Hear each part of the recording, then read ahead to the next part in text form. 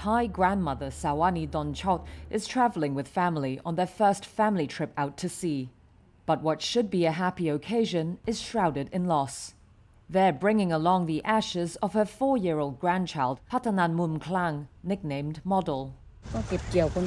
During the harvest season earlier, we promised to bring her to see the beach, to play in the sea, but she didn't live to do that. Model was killed on October the 6th, along with 22 other children, while she was at nursery school in the town of Nong Bua Lampu in northern Thailand. A former police officer went on a knife and gun rampage that day, killing a total of 36 people. The ordeal ended when 34-year-old Panya Kamrap shot dead his partner and her son, then turned his gun on himself. The last image of her was when she got down from the car and waved goodbye to me. I told her, I will come and pick her up. She replied, "Okay, bring the car." Those were our last words. Sawani adopted Model when she was just 8 months old. Model's mother gave birth to her while in prison for drug charges, and her father was also behind bars. Nong Bua Lampu is a picturesque but impoverished part of Thailand's remote northeast, where methamphetamine is cheap and everywhere.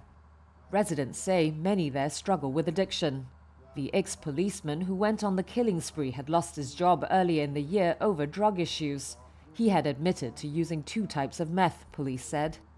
The massacre left the tight-knit rural community, including Model's family, reeling with grief. I told myself, I need to be strong, but also thinking of how can I move on? What's the purpose of living? Who am I living for? I've never thought of ending my life. I'm still figuring out how I should continue to live. Sawani can only hope the trip out to sea can give her some closure as she finally fulfills her promise to Model to take her floating on the waves. I'm lost for words. I've brought you here, although in ashes.